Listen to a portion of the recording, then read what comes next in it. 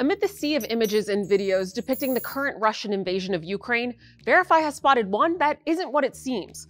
This video, posted to Twitter, claims to show, quote, the moment a Russian pilot was ejected and landed in Ukrainian territory, unquote. But is that true? Let's verify. We went to these sources for an answer. The Twitter video that we're fact-checking is on the left. Verify found the same video was posted to TikTok back in July of 2021, which was well before Russia invaded Ukraine. About 3 seconds into the video, the letters on the white and yellow building become visible. Using Google Maps, Verify matched the building in the video to this one, located in Rio de Janeiro, Brazil.